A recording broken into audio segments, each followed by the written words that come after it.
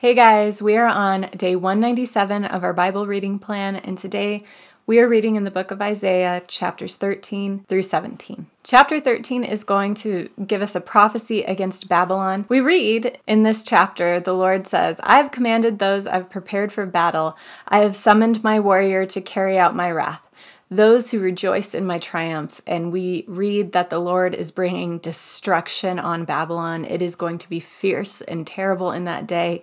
The imagery is of a massive army that is coming against them, waging war.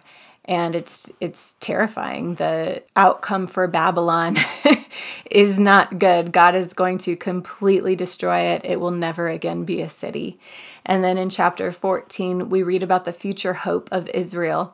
We read about the deliverance of Israel from Babylon. Verse 1 tells us, "The Lord will have compassion on Jacob once again. He will choose Israel and will settle them in their own land. Foreigners will join them and unite with descendants of Jacob, and Israel will taunt the king of Babylon in that day." The Lord is going to crush the Assyrian army. We read that in verse 24. Then in verse 28, there's a prophecy against the Philistines. And so here in the middle of all of this impending doom and judgment, there is hope for Israel. Israel is going into captivity.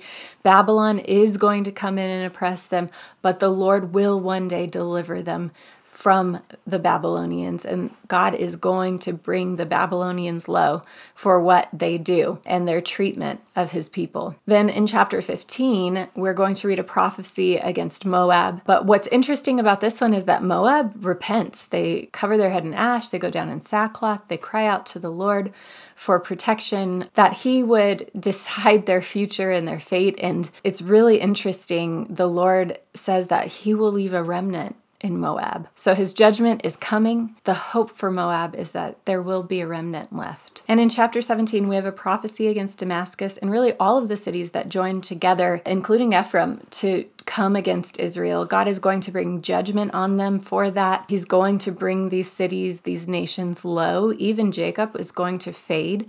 But again, God has this promise for a future hope for a remnant in Jacob. And it's going to take all of this destruction, all of this judgment, for Israel to finally forsake their other gods, for Israel to finally turn back, for Jacob to finally turn back to his God, for this people to finally come back and repent and return to their Lord. And I know that as we're reading through these chapters in Isaiah, it can seem overwhelming, this impending doom, this judgment that's coming against these nations. But what the Lord is really doing here is he's removing his favor. He's giving these nations over to the paths that they have chosen.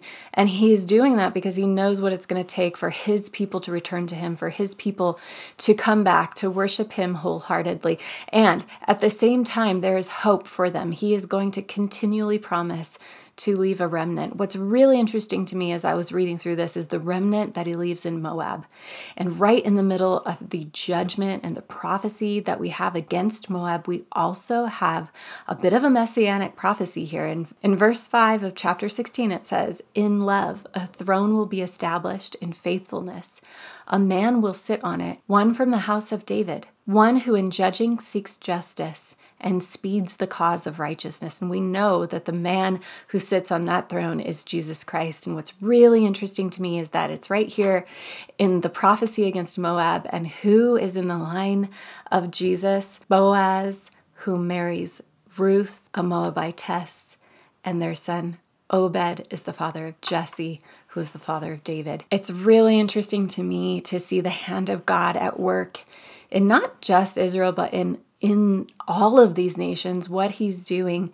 You know, when we read through the account of Ruth, we read that she is a convert. She is someone who says, "May your God be my God and your people be my people," to her mother-in-law, who is an Israelite. And so she follows the God of Jacob. And this one prophecy against Moab, this impending doom, this impending judgment, God is saying he's going to leave a remnant.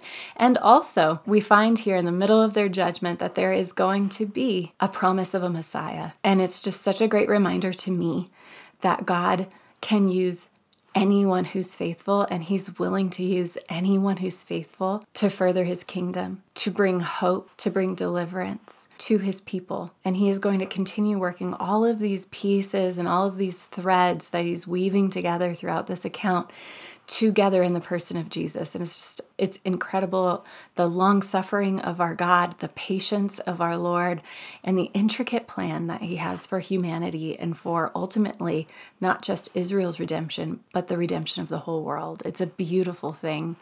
We worship a good God who loves us, who patiently is working all things together for the good of those who love him according to his purposes. And we see that here, even in the midst of judgment. So I hope that encourages you. I'd love to hear what you thought of this. So drop a comment in the Bible reading plan, and I'd love to hear how God's speaking to you through this today. Have a great day, guys.